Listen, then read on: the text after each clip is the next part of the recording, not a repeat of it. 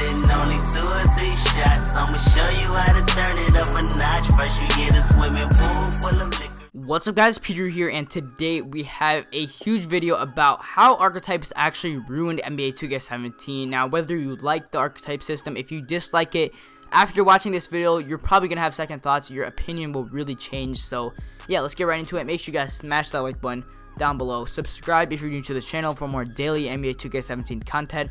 And let's get right into it. So, how did archetypes ruin 2K17? Now, I'm not saying that it's making the game just like game breaking or unplayable, but I know a lot of people that are bored of the game now, and I think a big reason of that is actually the archetypes. So first of all, why did 2K make this archetype system? One, they want balance, and they're overbalancing the game so much at this point to where it's very unrealistic.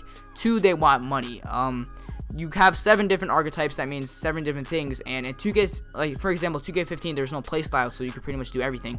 This year, to like have that and to do everything possible, you have to make 7 different players, so that means 7 times the money, right? So that's why 2K is doing this. And basically there's a lot of different reasons why archetypes, I think, ruin the game. And even if you like archetypes, this isn't like all opinionated. Like, these are facts turned into opinions, right? So you can have whatever opinion you want about it, but these are just facts that I think make the game worse. So first of all, your player is very limited. You can basically only do one thing very well, whether it, like maybe 2K15, you could do everything very well because that's how the players work. So for example, sharpshooters, all they can really do is shoot, right?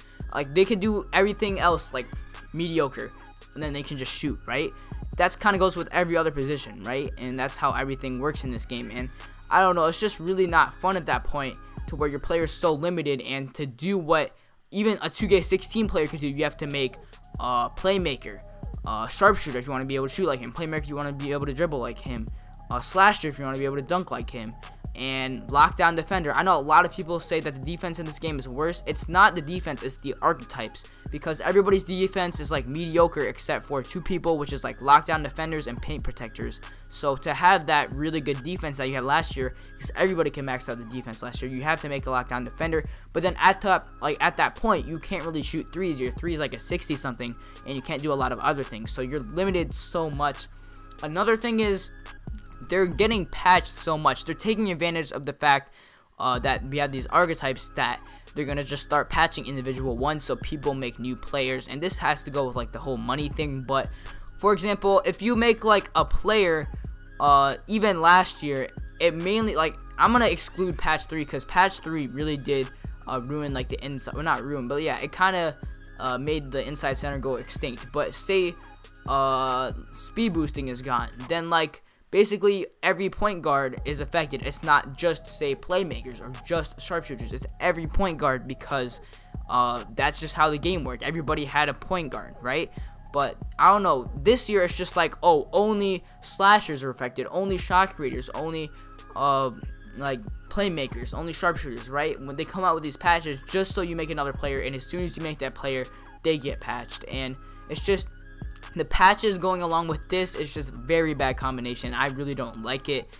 Next, it limits who you can play with. For example, last year you could play 2 outside point guards and an outside center, so you're having 2 of the same position and play style on the same team, and that was a very good lineup. But this year, you're not gonna want 2 playmakers. I mean, it's not ideal to run with 2 playmakers and like a glass cleaner, right? Because the playmakers can't shoot like outside point guards last year. Or you're not gonna want to run with, I guess, 2, like, I don't know, 2 lockdown defenders even, because lockdown defenders basically have the defense that these, I guess, like everybody had last year, because everybody can max out the defense. But who wants to run 2 lockdown defenders and say glass cleaner or stretch big, right?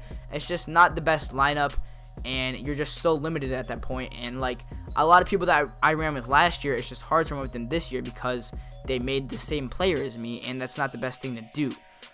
And also makes your team limited, especially in Park. I mean, in Pro, you have 5 people, so everybody can do their own thing. But it just makes your Park players like limited. Also, the archetypes are very unrealistic. Like, how is, and they consider a 99 overall in this game the greatest of all time. There's only one 99 overall NBA player, that's Michael Jordan. Well, how are you gonna be, say, a shot creator and be 99 overall, but you still can't even make a standing shot? All, like, your primary I guess, strength is just hitting fadeaways, but you're the greatest player of all time. Or like, say you're a lockdown defender and all you can really do is play defense. You can't shoot threes, you can barely shoot mids, everything else is just mediocre, but you're still the quote-unquote greatest of all time, or at that level, right? So it's just very unrealistic at that point.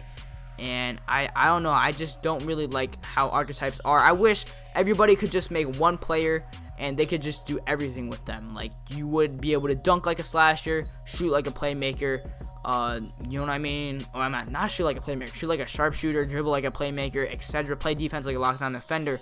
Because then at that point, it's not, oh, the archetype advantage, because that's what makes people make more archetypes, or whatever archetype is better for the patch. It's just skill at that point. It's just straight up skill, because everybody has like a very similar player, right? So yeah, that's my opinion on archetypes. Tell me whether you like the my player styles of 15, 16, or 17 the best. Which one you like? For me, I'm gonna say, I mean, I didn't play much 15, but I would like 15 or 16 a lot better than this year, because everybody can pretty much do everything and you're not so limited. Thank you guys for watching. Let me know what you think in the comment section below. Again, make sure you guys smash that like button, subscribe if you're new to the channel, and I'll talk to you guys in the next one. Peace.